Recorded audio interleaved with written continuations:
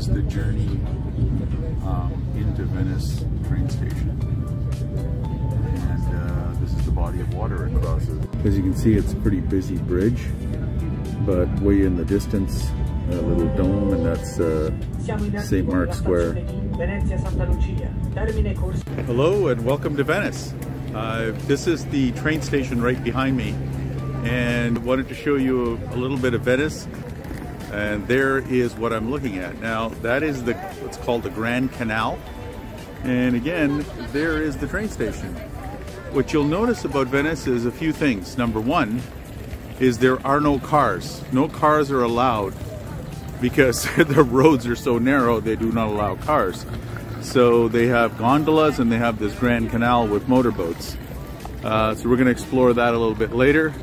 To explore the Grand Canal, you can take this ferrovia, which is, used to be called the vaporetto, the little steamer in Italian. And you can take that along the Grand Canal all the way to St. Mark's. But I think I'm gonna walk. The second thing you'll notice about Venice is it's pretty crowded, and it's crowded with tourists. And the third thing you're gonna find about Venice that I found so far immediately is that there are a lot of street hustlers. There's a lot of people that'll, ask you to help you with your luggage or, do something, and they're gonna ask like they're really, really earnest and they're trying to help you. They're just street hustlers, and the place is full of tourists. Less than 50,000 people live in the city of Venice. Venice receives up to 100,000 visitors daily, including tourists and pickpockets, so beware. In this area are actually, from this area. So the vast majority are tourists. So what I'm going to do is I'm going to cross that bridge, which is not the Rialto Bridge, and I'm going to try to navigate my way through Venice. What I'm also going to do is show you where my place is. And I'll do more of a description tomorrow, but it's really just about a 2-minute walk, and it's just right down that street right there. That's where I'm staying, about 125 meters away. Okay, so I'm gonna cross over this bridge, and so welcome to Venice. I'll say more later. There was a couple other things about Venice that I forgot to tell you. So one, you can't take cars onto the island. Is the Grand Canal, as you can see. This is the Scalzi Bridge. It is an important bridge because it connects the city to the train station. So the only way into Venice is either over this bridge or taking the Vaporetto.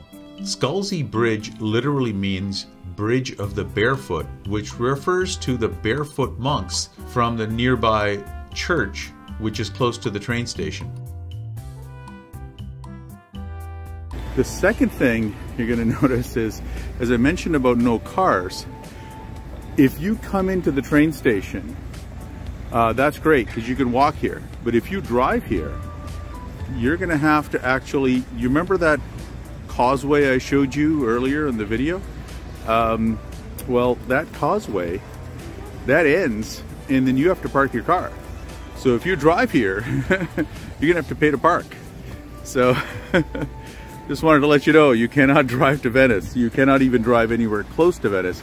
This is the train station. So one of the smartest things you can do is actually go park in a neighboring town and then take the train into Venice Santa Lucia station. I know what you're thinking. You're thinking, this is a very confusing place with all these narrow little alleyways. How is he going to make it around this town? Well, I'm going to show you something.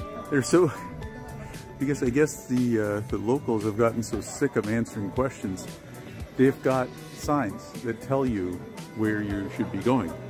This is a residential neighborhood, but where you would normally see cars parked behind the houses, you see motorboats. This is how the locals in Venice have to get around. Gondoliers in striped shirts wait by the Venetian equivalent to bus stops, ready to take tourists on a tour. Gondola rides cost a flat 80 euros for a 30-minute tour during the day, 120 euros at night.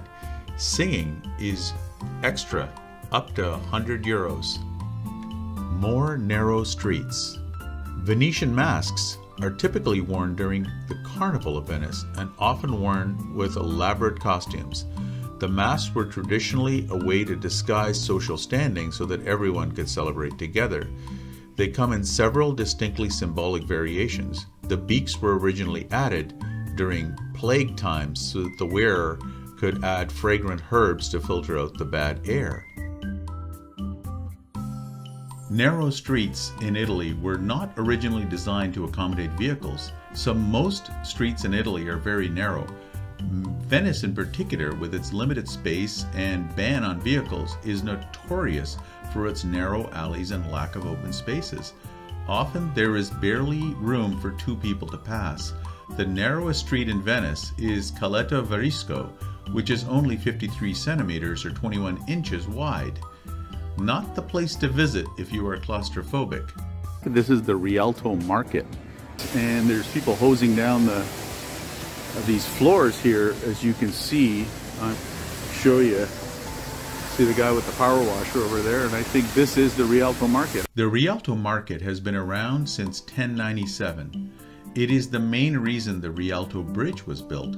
Locals come here to sell and buy fresh fish and produce. I think it's just closed because it's like a farmer's market. Here's some guy here still that's selling some fruits and vegetables, but it's right near the Grand Canal, and it's not near the Rialto Bridge, which is kind of cool, well, kind of interesting.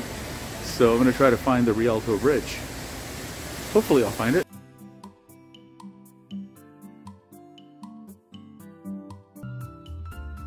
Please subscribe, post a like, and hit the notification bell for future videos.